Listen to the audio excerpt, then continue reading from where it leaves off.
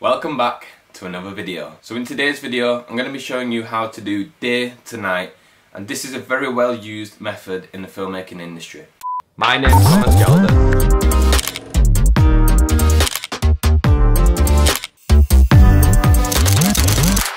So this is a method used when you don't have the time or the budget to be shooting at night or the equipment.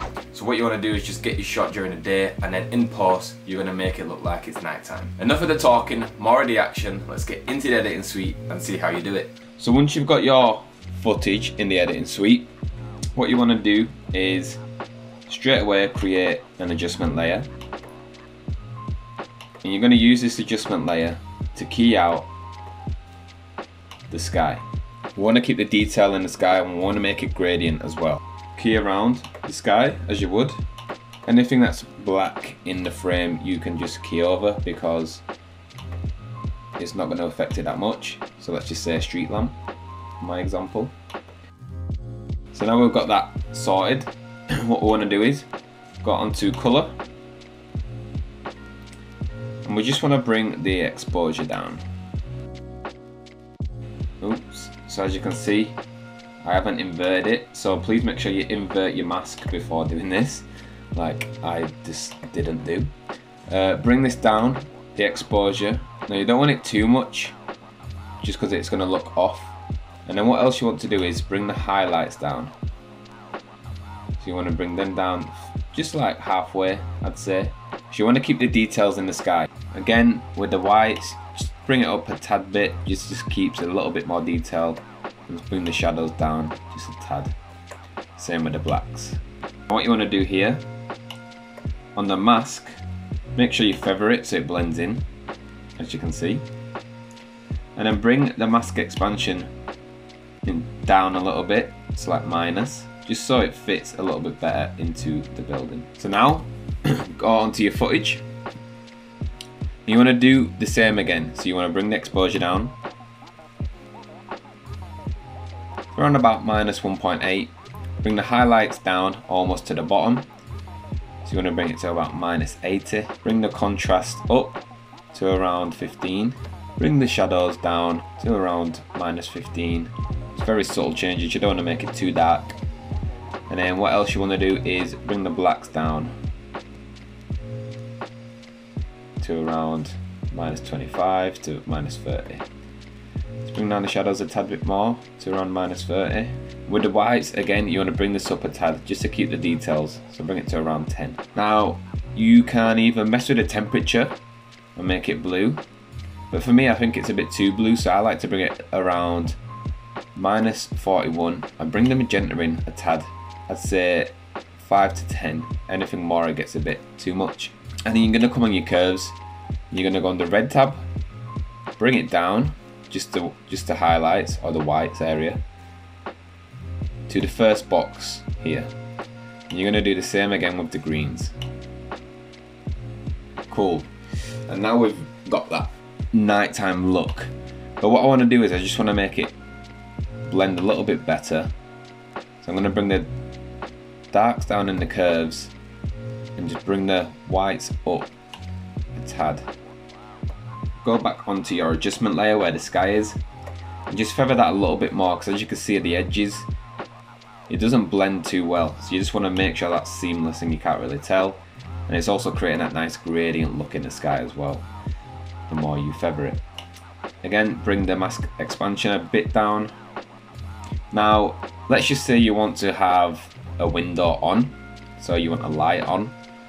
What you want to do is you want to duplicate the actual footage, so the bottom layer, get rid of all the effects you can see or that you've done, and what you want to do is just key around one or two of the windows. For this example I'm just going to do one, but you can do as many windows as you like.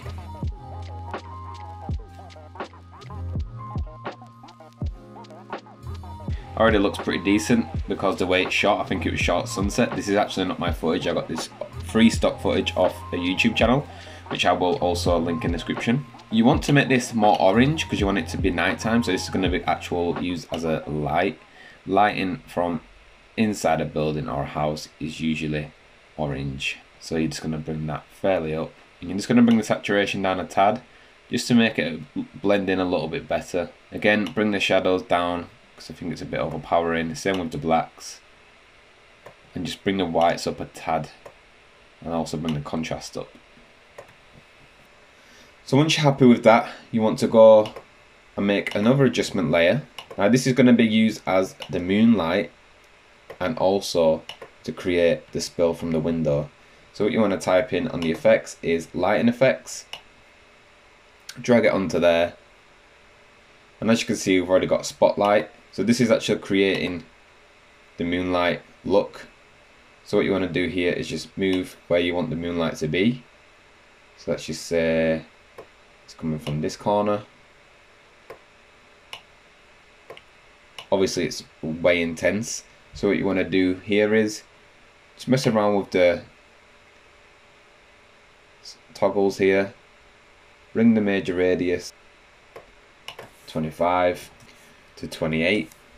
Bring the minor radius to 25. Bring the intensity down to around 15. It's a bit too much.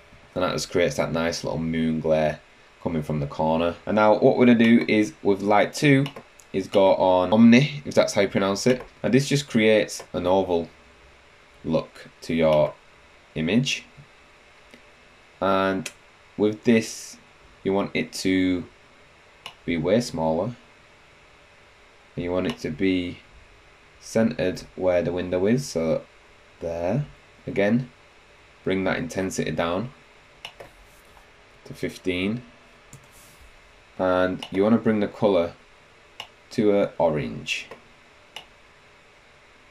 And that just creates that nice realistic spill coming from the window. Also with the moonlight, if you want to, it doesn't have to be white. I've kept it a little bit white, but you can make it more teal because that's the kind of moonlight look. You don't want it blue because I think it's not accurate. I think moonlight gives you that little bit of a teal look. So if you want to bring it down to around teal, and then you get that moonshine. And if I turn these off and on, you can really see the effect it's having. Thank you so much for watching this video. I appreciate you all and I appreciate your support so much. I'm almost on 1,100 subscribers and that to me is like mind-blowing, so I appreciate that so much. If you like this video, please make sure you like and also comment what you'd like to see next, and I'll see you all next time. Peace.